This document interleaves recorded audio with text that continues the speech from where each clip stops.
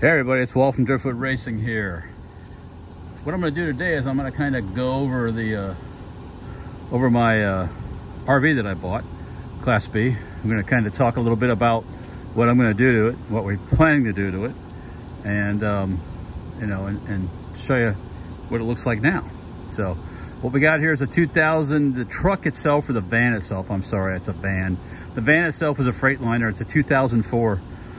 These Freightliners were made by Mercedes-Benz and then private labels as Freightliners. It's got a 5-cylinder Mercedes-Benz 5-cylinder turbo diesel. The 2004 is up to, I think, 2006 or so is pre-def, that blue liquid stuff that they put in them now. A lot simpler engine than the current engines. So what we're going to do here is we're just going to kind of talk about what I'm going to do to this van. One of the things I'm getting ready to do tonight, this afternoon here, is I'm going to investigate taking off these flares. I'm not a big flare guy, and these sidestep things, which are janky to say the least. I mean, they're not very supported. As soon as we step on them, they flex. So I'm going to take them off, go back to the original style body minus that. I'm going to look into that. Inside here, it is a 2005 RV model. So, you know, it's kind of dated, you know, I'll be honest with you. We're going to, for the most part, remove the interior at some point. We're going to probably use this thing for a little while as it is. Then we're going to remove the interior and we're going to bring it up to, I guess we'll say current specs. Underneath this seat here is a single 12-volt battery with an inverter. Nowadays, a lot of people are running lithium type batteries. This is a 120 volt air conditioner. Right now, a lot of people use the 12 volt air conditioner so they can run off batteries. A lot of the vehicles now have solar cells on the roof. That's one of my plans, is to put solar cells, lithium batteries, you know, so we're a little more independent of having to run a generator all the time. I am keeping the generator. This has an Onan 2500 watt generator, propane powered. I'm keeping that as a backup, you know, because I just like that. TV is going away. These big janky audio speakers are going away. There'll probably be all new cabinetry in here. I'm debating whether I'm going to keep the propane cooktop or go to maybe an electric one that can stow away when you're not being used. We'll figure that out here. Microwave, probably going to keep a microwave. I don't know if I got to look at the size on that one. And the refrigerator, I'd like to go, I was thinking about going to using more like a portable type refrigerator that you can just slide in and out versus the permanently fixed one. That refrigerator there is powered by both, you can run LP, you can run 12 volt, or you can run shore power, 120.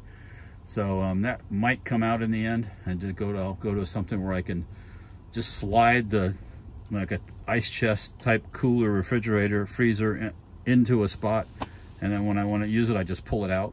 Maybe put it on some rails, so to speak, the proper terminology.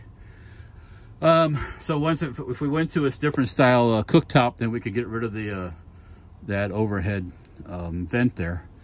So that's part of it. This bed folds out and comes completely across the opening here in the dinette section, sets down, and that creates one big bed all the way across. Probably going to keep it in that configuration for now, even when we redo it. It works pretty well. Into the back of the RV is one big shower unit. As you can see from this shower, that hole in the back there is to access the rear tail light on that side in case you got to change a bulb. Kind of a janky setup if you ask me, but we're going to look at maybe changing that. And the shower sits really high up off the floor. And if you crawl in this shower, man, I'm not super tall, and I'm up into the top here, this skylight thing. So that's why they put that for taller folks. Need to replace all the fans, this back fan, and that front fuzzy vent up there. Let's see this thing. This is just a plug over. It's not even a fan, it's just a vent. I'm gonna have a vent front and rear, actual fan front and rear when I get done with this thing. The cab area up front's not bad. It really doesn't need a whole lot. I'm gonna probably put a swivel in the passenger seat so the passenger can swivel around backwards. But aside from what you see up here, it's really in decent shape. It's not beat up or tore up or anything like that. This van only has just under 60,000 original miles, so it is got a lot of life left in it. So that's why one of the reasons I decided I wanted this thing, because it was such low mileage. In the back corner here, you actually have another spot for a third rider. There's a proper framework underneath, so it's, you know, that's actually, the seat belt is secure. Probably keep that. I like that idea of having enough room for a third person. But yeah, we'll be redoing the bathroom back here. I've got some ideas for that. And just a general redoing of the whole interior. You know, the carpet back here will all go away. Some type of, probably a laminate flooring or something that's super easy to take care of and clean. Rewiring the whole thing. The wiring system, like I said, is pretty basic. Like I said, the battery and the inverter's down underneath this seat. And in order to look at the fuses and the circuit breakers, you got to get down on your knees like a rat eating cheese down there. And I need something where it's up. I like to have something up at a height where you can see it standing without having to get on your knees to look at it. So that's pretty much the interior and what we're going to do. That's, like I said, though, we're going to clean it up, use it for a while until I gather all the materials that I want to use for the interior redo. As you can see, this back hubcap, it's like a stainless steel hubcap, and then you have the original steel wheels which are underneath there. Probably, I don't really mind the steel wheels, but eventually I'll probably get some a different type of spoke type wheel or something. In the back here, this is a storage compartment because they took out the rear doors when they put the bathroom in the back. So they added the storage compartment in the back. The spare tire is on the left-hand side, and on this side, there's hoses and, you know, things you need for hooking up, wires, cables, all that. Has a trailer hitch, came from the factory that way. Supposed to be able to tow 5,000 pounds. I don't know if I'd do that. That's probably a little excessive. On this passenger driver side over here, you've got the vents for that propane powered refrigerator, high and low there, which if I get rid of that, then I'm gonna have to plug these holes. So I've got to contemplate that whole situation. The heater inside is also propane powered. So that's another thing I got to look at, whether I want to keep that or go away from that, or, you know, I don't know, we'll figure it out here coming up. That's a vent for one of the, I think the heater there, right there, an exhaust port. I didn't show it when we walked around here. Back on the other side over here is where that Onan generator is. And this thing runs fine, 2,500 watt, fired right up. So I'm gonna keep it. I kind of like to have the option of having a generator. That's just me. Gotta call me old school, but I like it. Anyways, yeah, and also with that trailer hitch, the former owner installed the proper the brake adjusting part inside too, so I don't have to do that either. Because I do plan on pulling a trailer at times to go to mini bike races and military vehicle stuff and things like that. So look at that. Look at that mileage, 5,990. It's pretty incredible. I never had anything, having a 2004 vehicle with that kind of mileage, that's like super low. So anyways, so yeah, no, we got our work cut out for us. Like I said, we're gonna put some solar cells up top, possibly go to a different type of air conditioner. This one works fine at the moment. It cools and does its thing, but you know, if I went 12 volt, then I wouldn't be dependent on being hooked up to, or having the generator running all the time.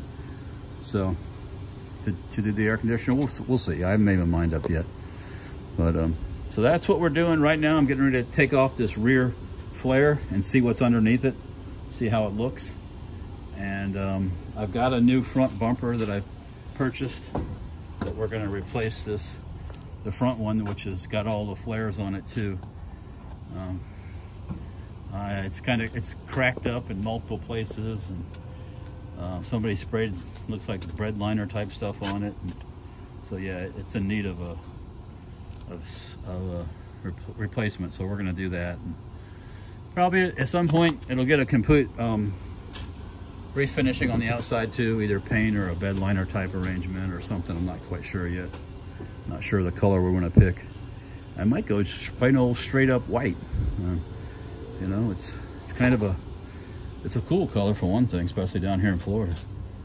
But anyways, that's what's going on with the Dirtfoot Racing mobile command center.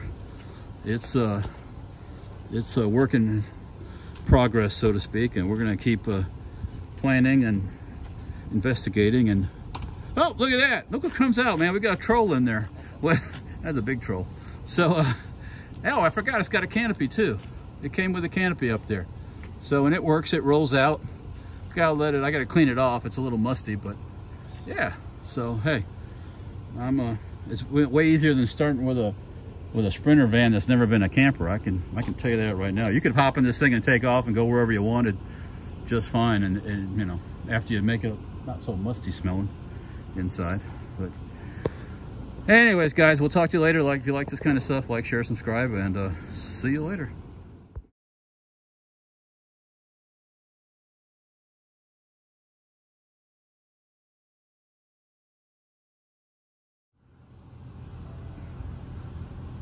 Walt here again. Just got done taking off those obnoxious, in my opinion, fender flare things, and boy, look at that. Look at that sexy baby. We cleaned it right up, man. It's like she lost 50 pounds. Lean, mean RVing machine now. Just gotta fix it. We gotta redo that front bumper too, but not tonight. Look at that. Look how clean that is down the side. That thing looks good now. I'll replace the steps by the door there and by the sliding door with something substantial. But yeah, no, look at that. It looks like I gained a lift kit too there. Didn't have to do anything. So yeah, I like it better, in my opinion. Less things that get broken off. Less things to run into when you're hopping over a curb, which I did recently here. So yeah, the clean look, I like it. So, oh, and I have a set of those flares for sale. If someone wants a set, they want to put them on their MB and they're restoring it old school, I got a set of them. They're all good condition too. They're not cracked or anything, the side ones. So you just gotta get with me, because that's something you're gonna have to pick up in person, because those things can't be shipped, they're too big.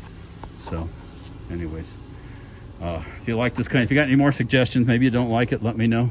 But I think it looks clean and it looks good, and I just it's like a facelift. You know how you get wrinkles on your face and you get it fixed? I just gave her a facelift. So all right, guys, the RV adventure continues at Dirtfoot Racing. See you guys. Like, share, subscribe if you like this kind of stuff.